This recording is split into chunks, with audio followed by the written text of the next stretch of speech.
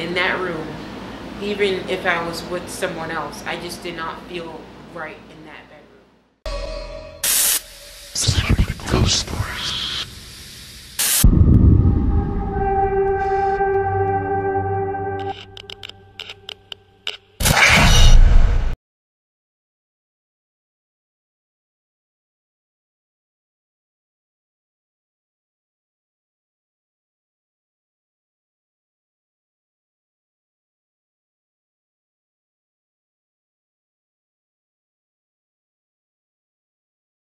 So, back in 1998, I was living in an apartment with my mother and my single parents and eight, well, yeah, 8 siblings.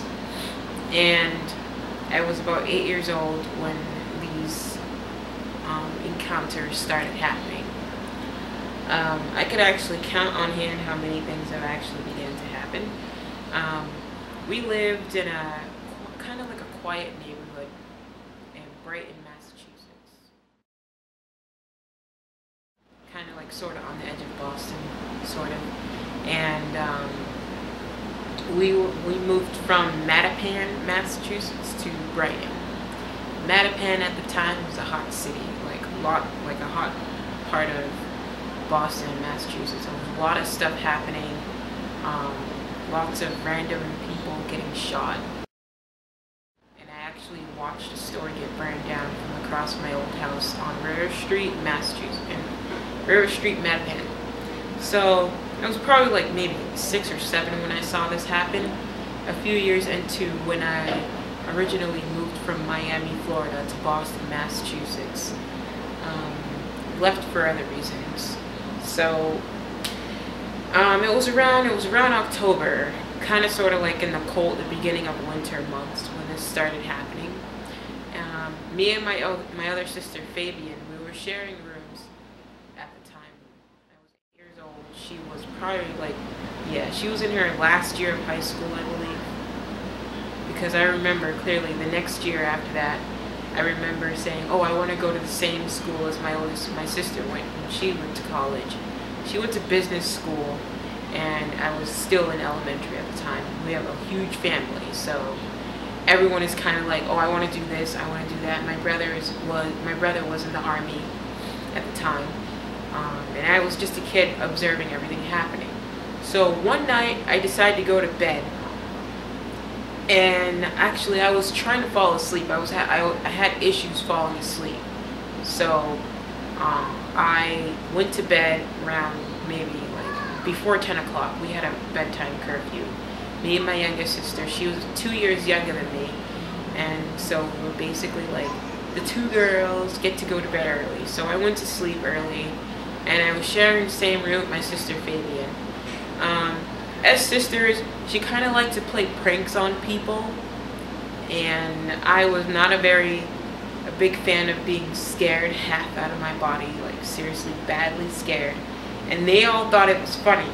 So aside from that, I began to drift off into sleep, and you know, it was one of those nights where I finally felt comfortable trying to fall asleep, and then I started hearing what I thought was whispering.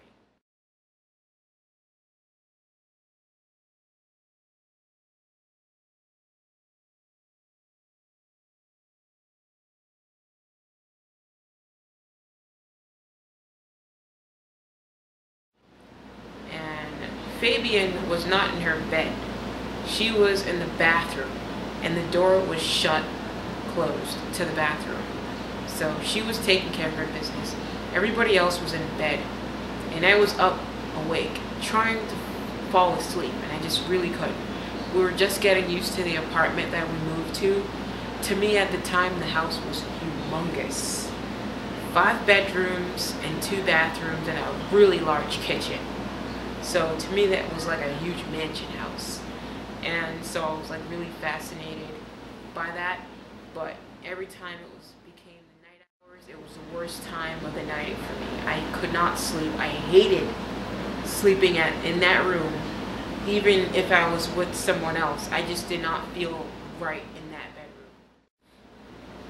It was just that bedroom And the second bathroom, I did not feel comfortable in there ever. So I go to lay down and I try to fall asleep, and I hear what sounded like something whispering my name. It was very clear. And also, I'm hearing impaired, so I only have hearing in my left ear, and also partially blind. So blindness in my right eye.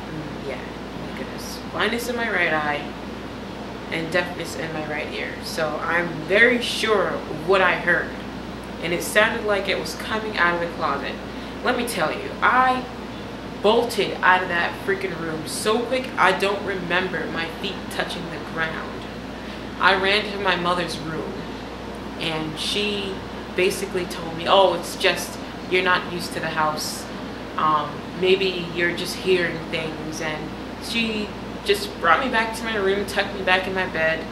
And Fabian, as a sister who was kind of mean to me at the time, just sisterly things. Well, we're kind of mean to each other. We played pranks.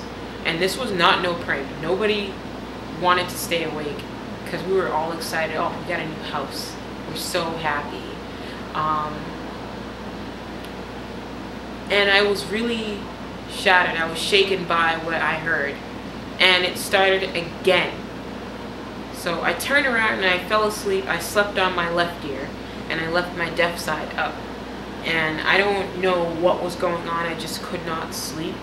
And I heard that whispering again. So this time I forced myself to sleep. This had been going on from when I was 8 years old until I was 12 or 13. I believe it ended when I was 13, which was probably like the last year of middle school for me. I'm sure it was. Yeah, definitely.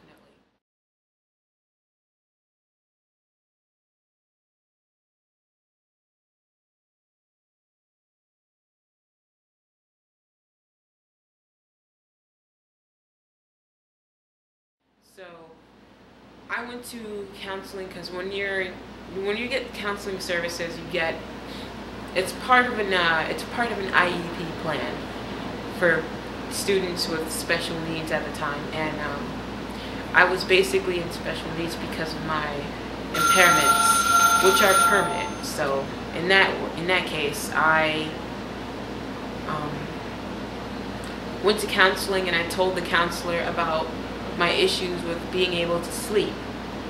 Every single freaking night ever since I moved into that apartment with my siblings and my mom. Everyone thought I was crazy. Oh, like, yeah, you're just hearing things. Oh, something's wrong with your brain. So I went through rigorous CT scans just to see if I wasn't developing any mental illnesses. All of the CT scans came back clean. Not a single issue.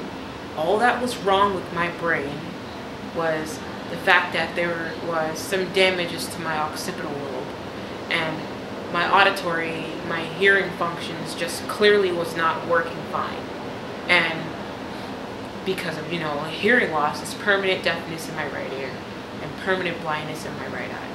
So that was all that was visible in the CT scans. There was nothing with schizophrenia, no ADHD.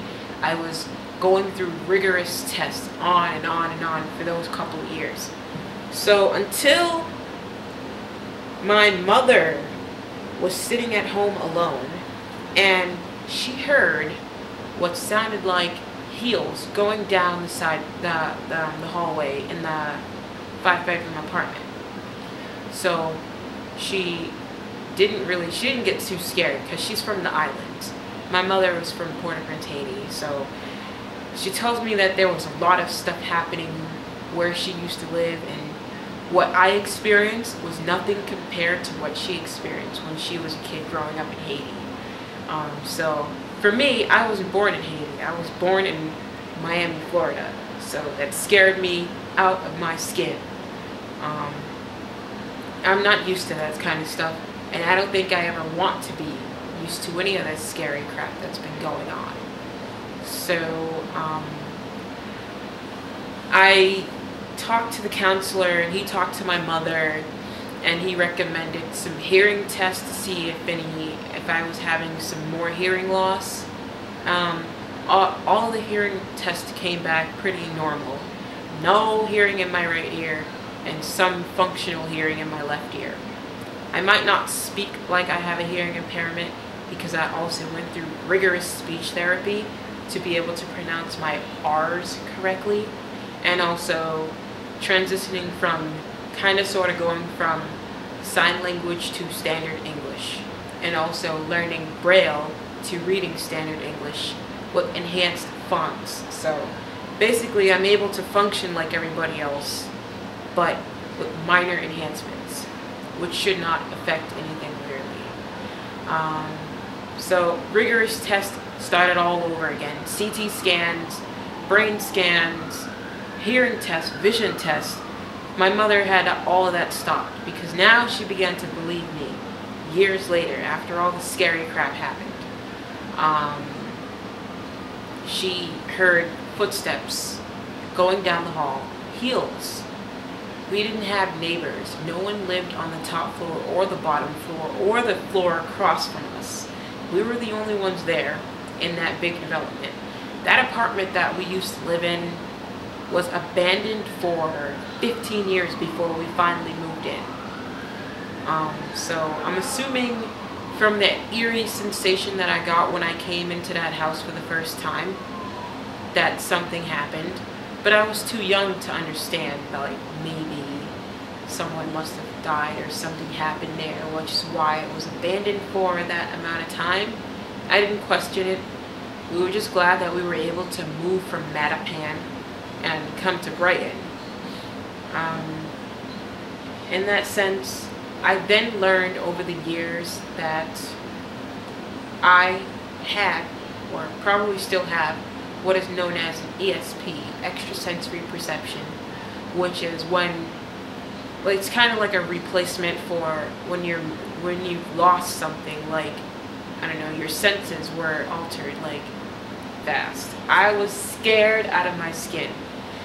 Till this day, I never forgot what happened, because after I started experiencing these things, my brothers and sisters started encountering things as well.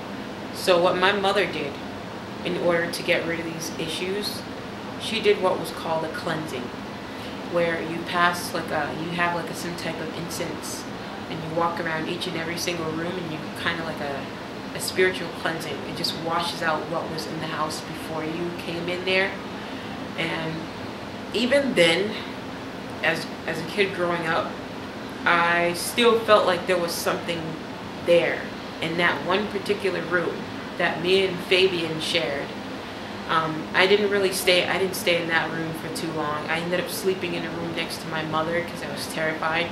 In fact, I was terrified of staying in any part of that house alone, period. So, yeah, pretty much we cleansed the house free of whatever was wrong, as they say. As a person with the extra sensory perception, I still feel like there was something there. It just wasn't going to go away. I then grew up and learned that my grandmother was the exact same way I was.